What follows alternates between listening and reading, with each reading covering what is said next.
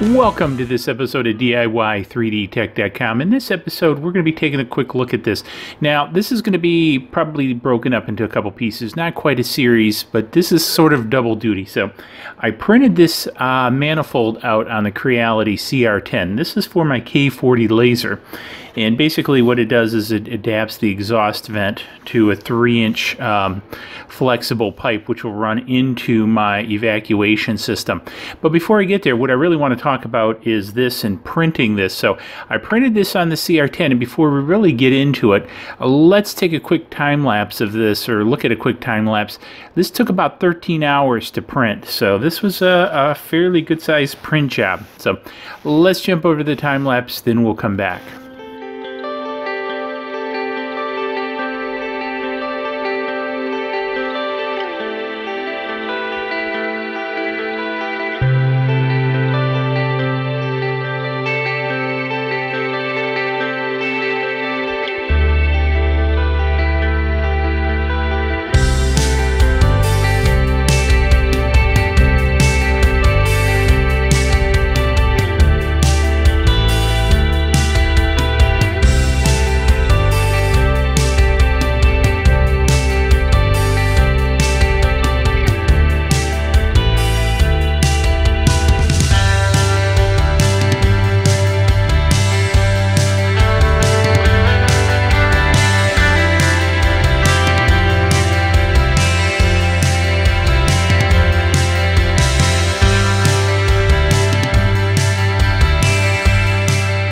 Okay, so we've taken a look at the time lapse of the build-up of creating this piece. Now, one of the things, I sliced this in Cura, and one of the things that happened was this infill. So I wanted a fairly solid form, so I allowed supports, and Cura really put in a lot of supports, more than I thought, because one of the things which I was a little bit surprised of, because I had not taken a deep look at this when I saw it on Thingiverse, is actually this base is reset. So you'll notice here that the designer recessed the base. I'm not sure quite why they did that. What I'm going to do with this, though, is I'm going to take this fill material out, but what I'm going to do is then put a gasket. Now, I did get some lifting through here, as you see on the front.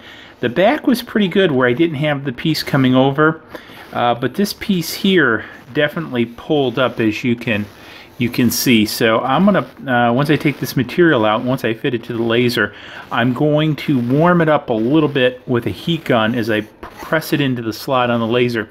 And I'll have some images up to the side of it installed on the laser, because I'll probably do a series over on the laser actually for talking about this, because I'm going to rework my evacuation system a little bit, and that'll be a future video for the K40 laser.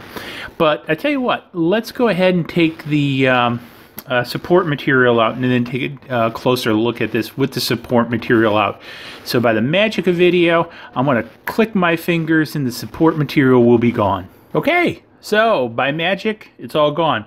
Well, not by so much magic. It was a little bit difficult removing it. It wasn't that easy, and I did get a little bit of delamination right here. I took the heat gun and I kind of squished it back together, and I put a little bit of epoxy. That's not going to matter so much. The hose is going to go over there. So I don't think there'll be that big of an issue. I did clean up a little bit inside here. I'll probably do a little bit more cleanup. I'm not going to get too fancy because it's just an air duct. I also used the heat gun to pull these back a little bit. So all in all, it was pretty good. Now, I expected a little bit of delamination, or potential of delamination. I was kind of hoping I'd get away with a little bit better. And I think if the because on this side you can see I've got a little bit too. So again, from the manifold design of this, I think that's where some of the challenges, because one of the things, I don't know if it's coming across in the video, but sort of the strange looping action here as it comes in. It's almost like, you know, because of the way that the manifold is designed, it's kind of like tree rings. And I think this was one of the challenges in the design with delamination, and that's also kind of a little bit of the part of cleaning up some of the supports in here. So I wish, you know, because I was a little bit hurried when I went to print this because I had to run out. I wanted to get it started and everything else. I wish I'd have looked a little bit more at the support settings, because I think it went a little bit overboard on the support settings. Now, I printed this, you know, it's a 0.4 nozzle, so I printed it at a 0.3 layer height. You know, two shells for the bottom and top, so 0.6 millimeters. I think about 20% infill, so there's not a lot of infill on this whole thing. And then, you know, shells of 2 basically, so, you know, 0.8 millimeters. You know, so I wanted it to be fairly sturdy, and it is. I don't know if I'd have lightened it up a little bit more, but a lot of times when you lighten it up on the shells and that, if you don't go at least 2, you get a little bit of funkiness in the end product. So anyways, I'm rather happy with this. I think it turned out okay. It'll definitely serve the purpose. There's no question about it. It's just simply a duct that mounts on the back, and I've, you know, put some you know, images up there to show how it goes on to the laser cutter. I'm probably going to also paint this with an epoxy paint to prevent any future delaminations also. So if you get like an epoxy paint, paint it. Now, you do have to let this set up for like a day or 2 after you paint it with the epoxy paint for it to really set up in the epoxy to cure. In, you know, in fairly warm weather.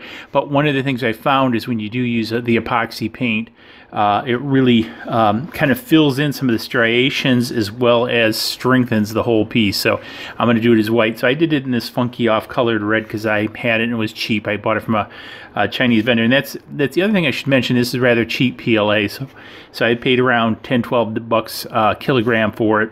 Bought it out of China, and I use it for a lot of, you know, my larger prints where I really am not too particular, and also for a lot of the stuff I print for the channel that I basically just throw in a box when I'm done with it. So anyways, hopefully you found this interesting, and again, I'll have more on this whole setup because there'd be another corresponding piece to this that mounts to the evacuator, which you've seen in a prior video. So if you look at my K40 laser playlist, you'll see all that.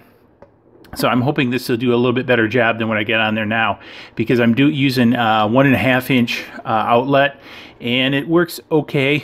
But I'm hoping going with the 3 inch that it really improves it. So anyways, hey, give it a thumbs up. Don't forget Swag Shop's going to be up there.